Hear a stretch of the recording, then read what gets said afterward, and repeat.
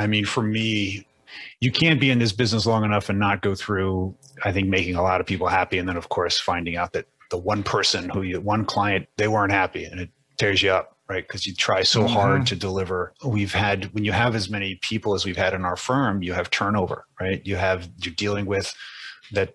We've had different situations where staff members made bad decisions and we had to answer for it. We had to step up and learn what that was like. There are plenty of situations, I think all of us in financial advice, regardless of how long you've been in the business, the challenges we're going to deal with.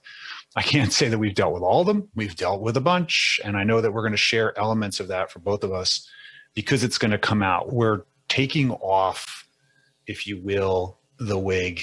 I don't know about you, but I don't wear a wig, but my analogy is that we're going to try as best we can to be as revealing as we're capable of for this program, because we know that for most of you in the field, one of the bigger challenges, the thing that's missing, and I'll submit this, I'm curious your opinion on this, Derek, what we think is really missing is mentorship.